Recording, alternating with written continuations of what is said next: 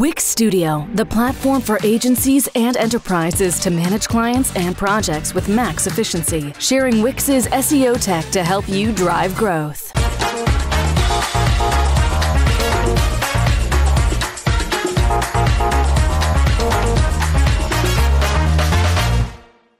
Fix errors, waste, and issues in a couple of clicks.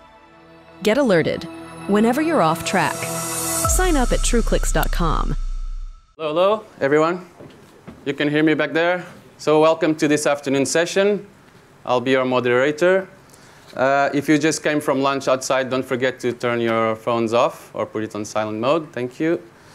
And also, please occupy the front seat so all the people on the line coming in can actually sit there once they arrive. And so we have 3 sessions now. The first session will be Miguel Varela. Thank you very much. And so I'll jump right into it. Welcome, Miguel. Oh, I forgot to present myself. Okay, so Miguel Varela works for a unique SEO agency in Lisbon, Portugal. And he's a managing director. And he's going to talk about talent retention and turnover. Here I am. So welcome, everyone. I don't have the deck there uploaded yet, but you can all just send me an email. I'll put my contacts in the end of the presentation. If you have any questions or if you want to know more, I'll have some stuff here that will have a backlink so you can see it after. So turnover rates in agencies, there's a lot of studies. This is something trendy and something that all agency owners and managers are worried about. I would say the average is around 18 to 30%. It varies a lot. So if you are in between those brackets, you're doing average, which is good. I don't know. But the idea is that retaining talent is super important, especially because hiring is also becoming a problem. And so some years ago, what agencies perceived as talent, this is, by the way, AI generation from a talented marketeer from the 80s. Looks amazing. University degree, definitely not in fashion anymore, at least for SEO industry, because everything's going so fast. But leadership is still there, an initiative. And you should be, at the time, expert in something that right now you need to be expert in a lot of things. So now you sell as a client and as an agency. You sell to the whole world. There's different time zones, different religions, different cultures. So if you are someone well-traveled who can adapt, you have a big advantage. Also, technology is evolving really fast, so you need to keep up with it, and you need to learn fast as well. So this changed a lot since the last few years. And so I was talking about hiring. Hiring is a big issue. I'm going to talk more about it. But basically, there's a big gap right now between demand and supply in terms of people with expertise. And so SEO is something relatively new. And so there's a big war, or not a big war, not be dramatic, but there's a war for talent. And you as an employee, so if you're the employee side, you have an advantage to choose where you want to go. But it's definitely something for agencies to look for. So key factors influencing this. Again, a few years ago, we have salary. We had job stability, career advancement, and although salary and career advancement are still there, job stability not so much anymore. And now you have a lot of different things. So nothing new to you. Since COVID, remote work and hybrid work and all these things came into play. And so people now want different things. So this is there's a lot of studies on this. This is a fun one, I thought, because above salary, you actually have flexible work, and the list goes on. And now with new generations, this gap between the old people like me and how you used to manage is going to shift. And speaking of Generation Z and millennials, there's no way to fight the new needs. You need to embrace them and change accordingly. And so, as you can see from different studies, higher salary is no more the thing. So you just can't come to the table and say, OK, I'll pay you more, you stay. While before, this might work.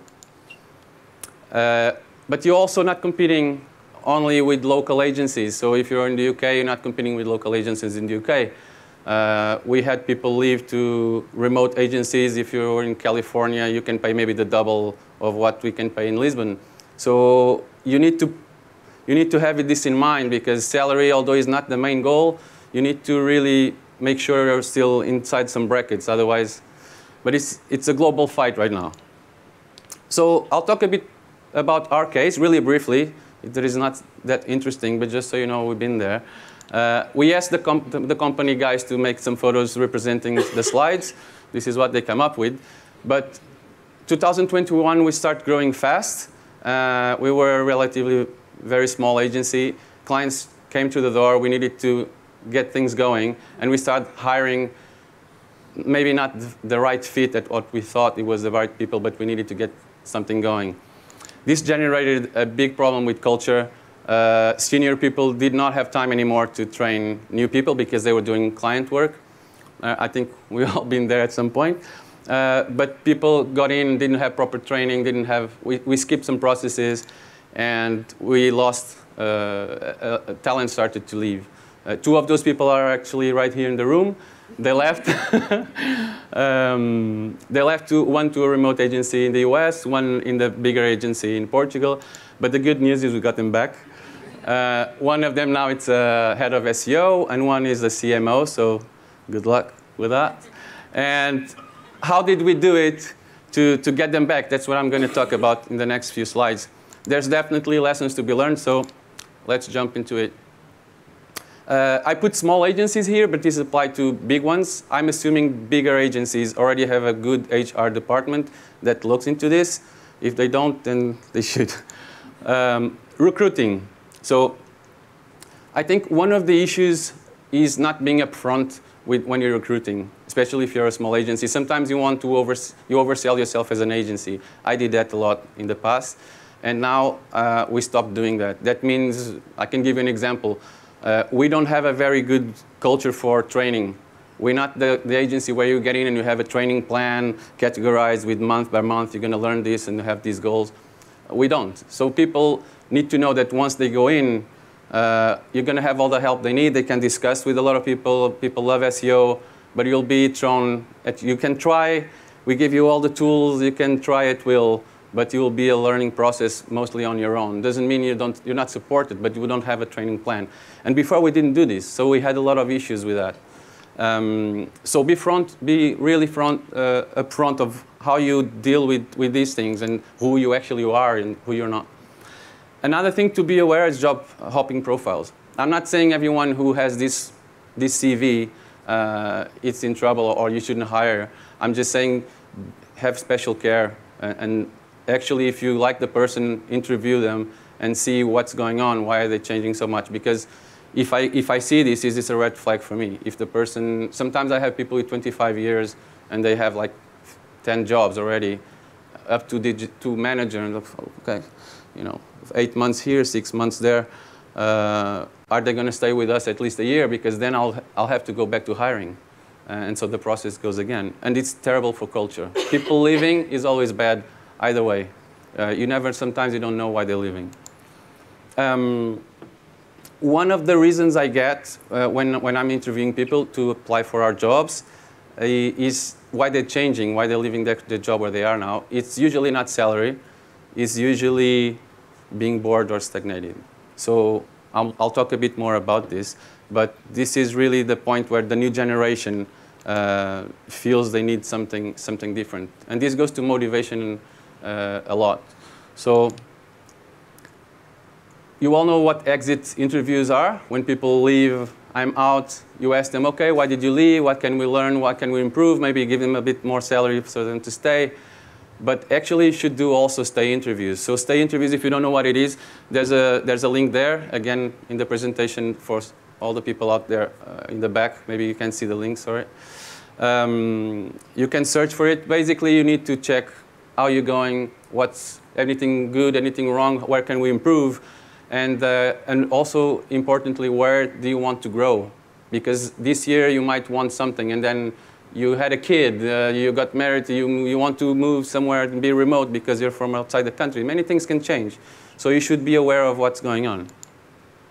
And also, the problem with the stay interviews is that it should be done not by a line manager or your CEO, because they will say everything is okay, because they have a lot to lose, not with the exit interviews, but with the stay interviews. So in a bigger agency, you should have an HR department to actually have someone neutral So if you have a small agency, find that person that maybe it's a mentor, someone that can speak without them having the fear of talking openly about it.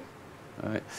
But if you have a small company, you cannot do that. This helps as well. You can have an anonymous pulse. We do that. We use Slack at one of the tools at our agency. It has something integrated for that. But there's loads on the market you can use. Basically, each month people do have a few questions they can answer. They know it's anonymous, so they can complain as long as what they want. The problem is anonymous. So you get a feeling for the whole culture of the agency as a whole. You don't know who's feeling bad. If there's someone who clearly is not okay, you don't know who it is. While with the stay interview, you can actually go and address that person. But it's better than nothing. And also quiet quitting, if you didn't heard about it, it's very trendy as well. You should have a feeling of how things going on the agency. If someone was excited before and was excelling at their work and now they're not, or they're shy and then they stop participating somehow, if you have a small agency up to 50 people, you get this feeling on a daily basis. You know something is wrong, and then you can address this something personal. Sometimes it is, it's okay, but sometimes it's not. And you need to find a way to see what's going on. The other thing I've learned is that, especially good news for small agencies, not everyone wants to grow up and open their own agency or be a CEO. Sometimes people, their ambition is to learn more. We have a good case here we forced him to be manager, but he didn't like it. But he's doing a great job. But you know, sometimes they can learn different things. So if you have PPC in your agency, maybe people learned SEO, got to a point where they're not learning so much now, and they're doing mentorship. Now they can learn a new thing inside the agency and have a broader spectrum. That might help them in the future to get a better job if they decide to move. Let's hope not. And project leadership opportunities, if you have juniors in your agency, maybe they cannot go and be managers already, but maybe you can give them a project to manage themselves, and they can practice, and they can start having the feeling of being a manager in a smaller project, and that gives a bit of empowerment as well. So another thing you should do, and this is usually not so much seen, is prioritize selling yourself also to employees, not only for clients. So we all, at some point, use social media to empower the agency for clients, but you should, besides brand, to look at employers as well. And many studies show how now people, especially Generation Z, are looking at social media also to choose where they're going to work for. So if they go there and there's just a bunch of old people sitting in a room, they might not want to be there because it's not fun. All the things we're going to see, we've seen already and going to see more. So how can you do that? How can you do that? A bit similar to what you already do for your brand. So I would put it in 3 buckets: entertainment, education, inspiration. Entertainment is easy, especially the younger members of the team will love to make a video of people on pizza day and have a beer in their hands and blah, blah. That's nice. It shows the office is fun and people are relaxed and it's a nice place to work for. You have education, obviously. We already do this when we do inbound marketing. Say on LinkedIn, you publish a white paper or an article in depth about something. Basically show you're an expert in what you're doing and your agency knows what it's doing. And the one that's usually not so, which is a bit overlooked, is inspiration. So inspiration is something, did you win a prize? Did you come to brightonSEO? Did you, if you're an employee, okay, these guys go to conferences. Maybe that's a nice thing. I would like a company who take me to conferences or team buildings, or you do some non-profit pro bono work. So they have a culture, they have a vision, they have something to stand for. And that's something that usually, I don't see that so much. We didn't do that in the past so much. We're trying to do it now. And it's something really important. Sometimes this last one is the most important for inspiration for people to want to work with you. Then the other thing is that SEO is very new. So you tend to hire a lot of young people. But when you get a lot of Generation Z together, the expectations are also sometimes harder to meet. Having older people, it's nice. Maybe not that old as this guy, but You can have people bring stability. Maybe they don't want to move a job, or they don't have the ambition to grow so fast because now they have a family and they're just nice, they're well treated, they want to stay. And this gives a bring of balance to the team. You cannot have just all-stars. You can, but it's very hard to manage just the all-star team. Doesn't mean they're not all-stars. It just means you have a bit more people who want, and then some, okay, take it easy, we're going there. So mentorships also work good. This gives you the possibility of empowering the older people in the agency, because every time you're helping someone, you also feeling a bit empowered yourself, and you sharing this knowledge is something good for everyone, especially the younger members who get someone they can look up to and learn from, but also require go to if they need something or they need some help, especially in smaller agencies where you cannot go to the CEO because you don't feel comfortable. And I know you shouldn't have bullet points on presentations, so I'm not going to read them, but they're there. Because you're competing on a global perspective against bigger agencies, and I gave you an example, you can be in San Francisco, big agency, recruiting someone in Lisbon on a small agency. I mean, how can I compete with that? They have a bigger salary, they have a lot of conditions, I don't. They might take everyone to the Bahamas once a year. I cannot do that. So you need to find what is it that you have that the employees can look for. Actually, one of the things that I have when people apply for our jobs that is interesting is that sometimes I have bigger agencies and come to a small agency. I say, well, aren't you feeling you're going down in your career path? I mean, we're really small, although we have some big clients, but we're smaller. And one of the things is flexibility, things are slow on a big agency. Decision takes time, needs to go all the way up and back down. They can implement things faster. They can help, the PPC department needs some help today, and you can learn cross knowledge inside the agency. So you have good things there that can stand for you as well. And recognition. I think in our agency we suffer from this problem. I'm trying to fix it as well, which is it's something so easy, and we very often can very easily tell what's wrong, but we don't praise people so much, and we should much more often. And so when you're having a one-to-one or not even a one-to-one or public, you should actually recognize people for their work. Everyone goes to complain on a restaurant, but no one goes there and just say, oh man, it was amazing, or you see Amazon reviews, it's all bad, right?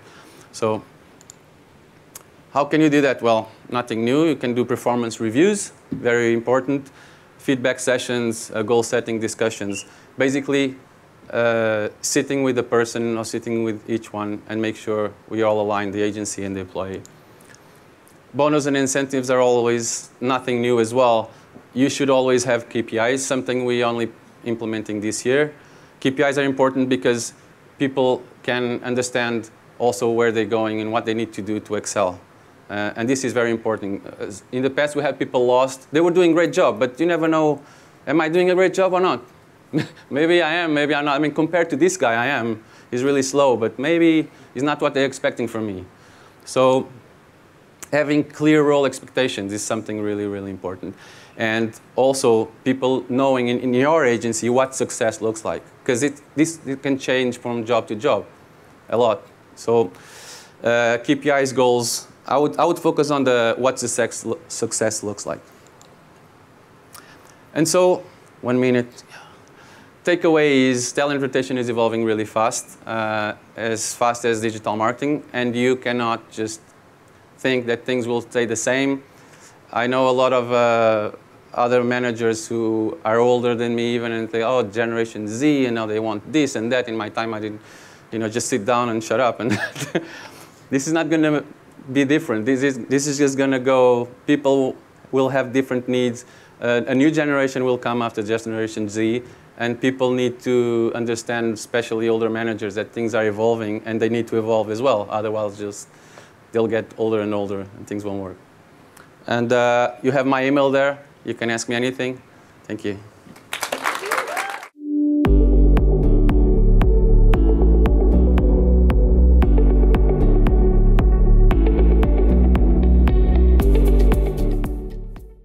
Monthly reporting making you want to shove sharp things up your nose? Try Dragon Metrics, the all-in-one SEO software with mind-blowing reporting tools.